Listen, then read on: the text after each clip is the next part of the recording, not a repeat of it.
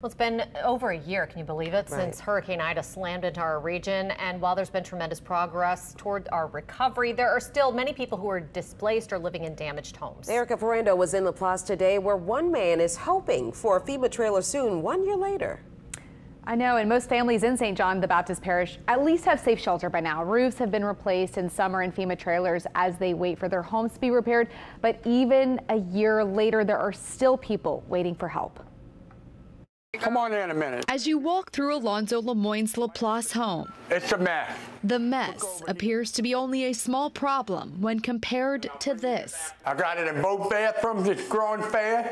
I can't get on a ladder no more. Throughout the home, When it rains, it comes in through here. mold is spreading. We got mold in here. That's why he started gutting it. Here, too. It was leaking. I tore it out. Lemoine, who is on disability and food stamps because he suffers from heart trouble, diabetes, hearing loss, and partial blindness, I had 3 heart attacks not too long ago. was home with his mom and sister when Hurricane Ida hit. No, I was home with the storm.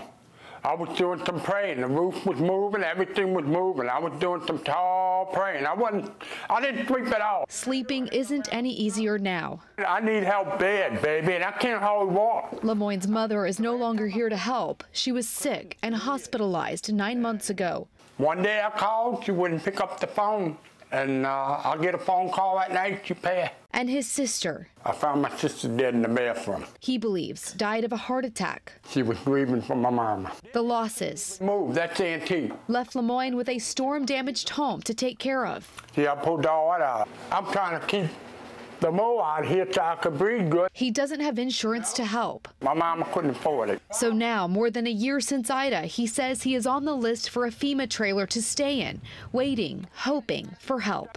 And keep praying. That's it. That's all I could do.